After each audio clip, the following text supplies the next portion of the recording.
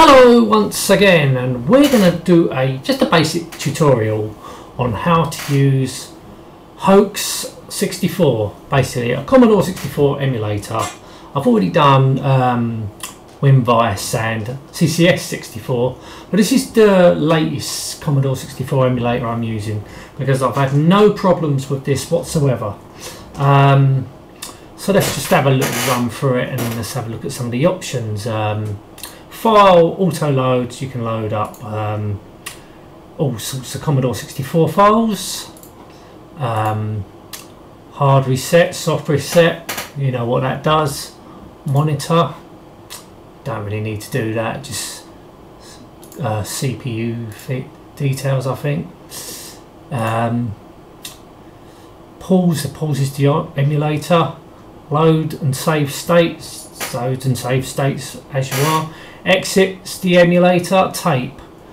Now this is all your tape controls. Load T64, so you can load T64 files directly from here. Don't really need to because you can just go to auto load, you can load up any file you want. So I suppose that's if you're more using a tape emulator. Now this is made for disk emulation, so insert your disks, new blank disk if you want to create a new blank disk or something. Save, write, protect, remove. You don't really need to worry about this, only if you're really thinking about saving, but you can do save states anyway. So this is your cartridge area. If you want to put a virtual cartridge in, attach, detach, freeze, reset, and these are your settings. Maybe you want to change a few of your settings. So toggle to full screen if you want to do that. Emulation, so this is your general. If you want to limit your speed, you want it actual speed and show your speed, all that. Allow, change the direction of your joystick. It's just pointless really. So I wouldn't do anything there. So video, once again just leave it as standard. Your audio, leave it. Floppy disk, if you want to turn on your LEDs you can.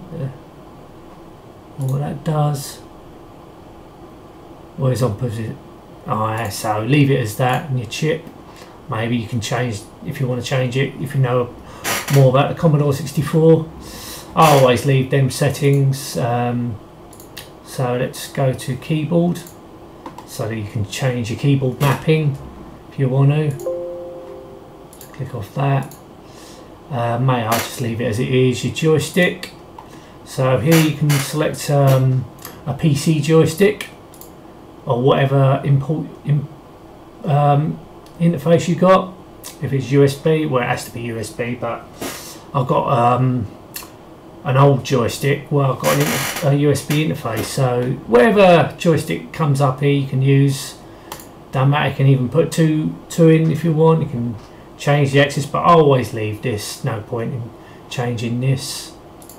Double size window if you want to double the size if you don't want full screen. Swap joystick ports, that's very important. Just say if something's in port 2, the joystick's in port 2 and the game is in port 1, you can just swap that without doing nothing else. It's good. Talks maximum speed, you can speed up the emulator. Mute sound, well that just turns off the sound. Save your settings if you change anything. Load settings, and your help, that gives you general help. But basically I would just leave it, just change your you obviously got to change your joystick settings. Whatever joystick you want, you got to do in settings. Maybe basically you don't have to do a lot. It's basically you just upload it and play. Not a lot you want to do. I mean, it's pretty basic stuff really. Maybe change the screen settings, but that's what I basically do. Just use load to load all your programs here. Let's just download something.